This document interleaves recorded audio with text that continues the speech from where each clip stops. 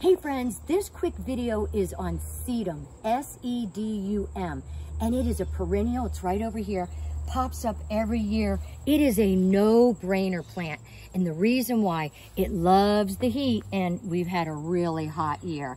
Not only does it love the heat, it's a pollinator. Isn't it so pretty? But the little leaves grow throughout the summer, and then the flowers open up at the end of summer, early fall. So you get that extra color that you kind of need. The other thing is, it is, like I said, it's heat resistant, but when it comes back every year, it stays nice and full. This is an upright sedum, so it doesn't spread.